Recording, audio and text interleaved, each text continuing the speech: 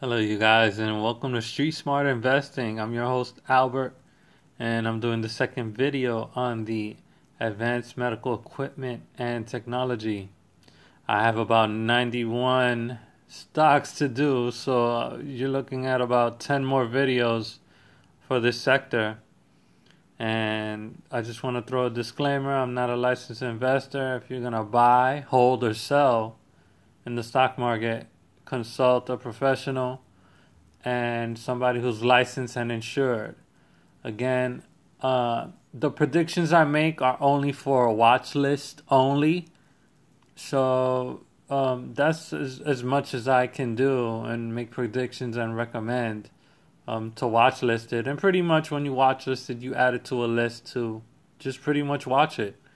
That's what I do the reviews here, and I do an analysis on these companies, and I feel like I make a lot of correct decisions, and I'm pretty accurate on what I do, since I do my homework for you guys and I show it instead of just keeping it private. I've been doing that for years, but now I've decided to share this information so you guys can learn.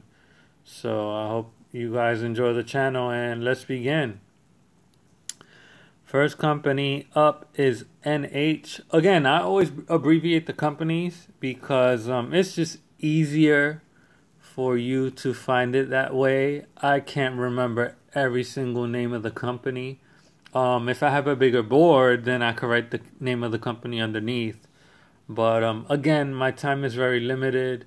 I try to shorthand everything and just try to process everything and make it easy for you. You can leave me comments, questions, or suggestions, and I'll try to get back to you. But again, I try to make it easy for you to understand.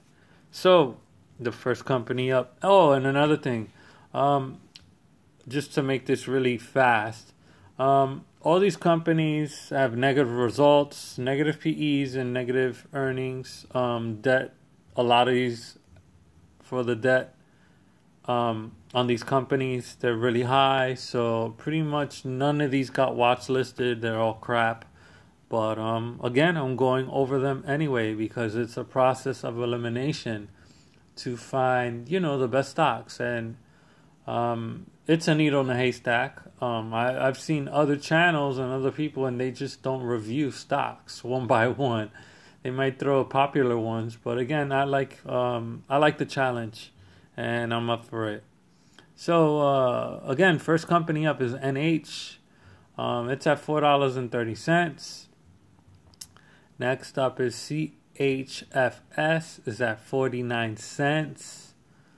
52-week range I've been putting, and you can see that. And just for another note, again, I'm sorry, you guys, to cut myself off. These updates and prices and all this information, it's from yesterday. So I know I'm a day late, but it's only one day. They're just yesterday's results and everything, but they should be about the same. So I did not put the date on there, but yeah. This video is done today though. Today's Monday, but I wrote this on Sunday, just letting you guys know. So that was it. So next up is PACB. It's at $3.38. 52-week range was about in the low $2 and change. As high as $6.20, 21 cents to be exact. Next up is FLDM.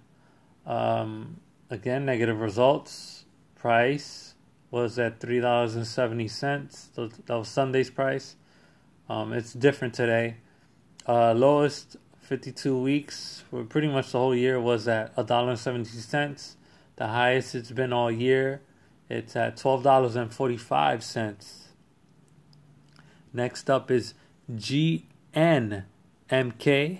That is number 13 on the list. It's at $14.09.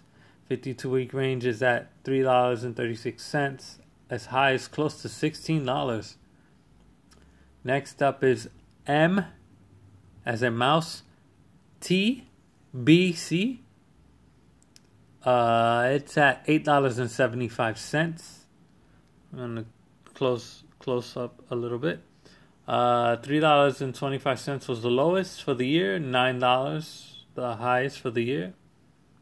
Next up is CUTR. Price was $11.60, as low as $9 for the year, and as high as $39. That's a good range. That's a heck of a range. That's something that's really popular with day traders when the range is that high, from $9 to $39. Next up is ATEC, ATEC, $4.40. 52-week range was $2, as high as close to $8. Next up is TMDX, $16.78. 52-week range was $10, as high as $30 for the year. Last but not least is ITMR, $19.